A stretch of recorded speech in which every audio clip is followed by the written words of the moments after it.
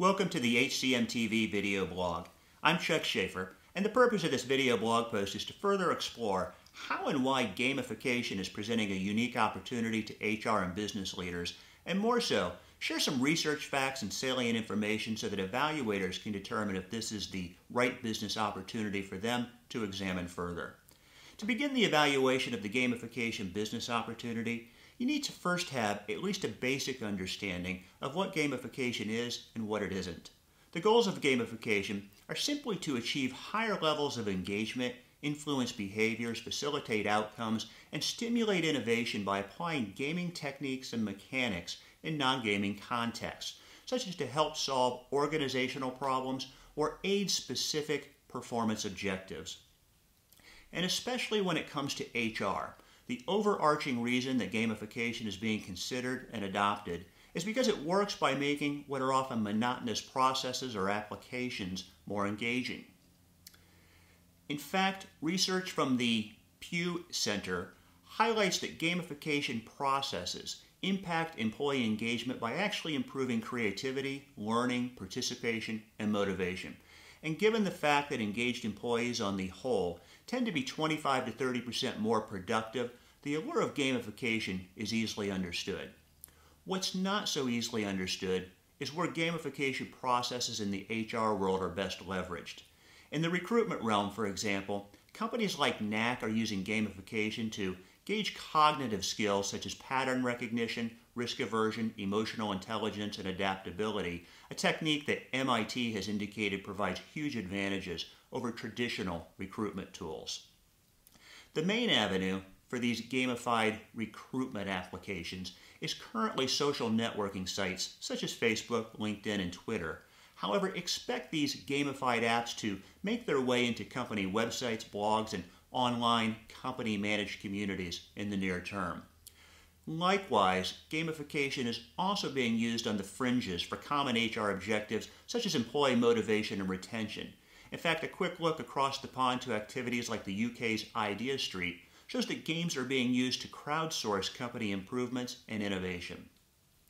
Interestingly, the only hard and fast area within HR and human capital management where gamification appears to be really sticking and widely adopted is in learning and development, an area that has already seen majority adoption of gamification principles for some time. In fact, with 70% of major employers already utilizing interactive software and game concepts to train employees, game simulation within the functional HR area of learning is now pushing the envelope in terms of what gamification can deliver.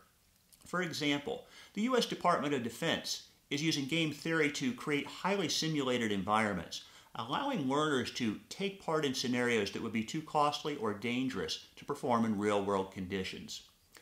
Of course, these examples are only the tip of the iceberg in terms of what gamification can accomplish, which is why uptake rates are so widely varied.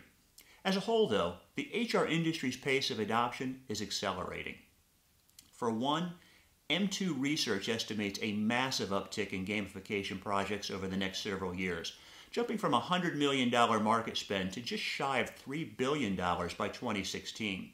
Gartner predicts that by 2015, over 50% of all businesses will be managing innovation activities through gamification, and fully 70% of the Global 2000 will employ game tactics with at least one gamified application.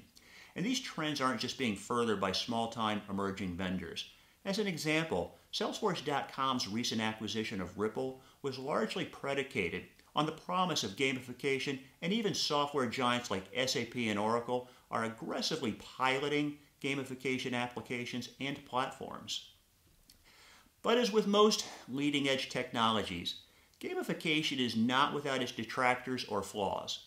In fact, more than a handful of the CEOs we've spoken to reference the fact that while gamification in HR is an interesting concept, without more robust tools and applications, increased adoption isn't likely to come about in their respective organizations, a perception that greatly affects the level of support that this process receives from the C-suite. In large part, the issue at hand here, and one that we hear echoed time and again by senior business leaders, is that translating the concept of gamification to employees' actual activities and business processes in a way that engages the employee and actually results in improved staff productivity still seems elusive. By comparison, other skeptics have more pointedly laid the issue at the feet of the C-suite itself, indicating that far too often HR gamification is simply viewed as yet another social tool to distract staff rather than engage them. Regardless, though, the fact of the matter is that this is a growing technology and it has a long way to go before consensus is reached on its appropriateness, let alone its effectiveness. If you're an innovator in your organization or a business leader seeking to explore this strategy and enabling technology further, here are the three main things you need to consider further about gamification in HR.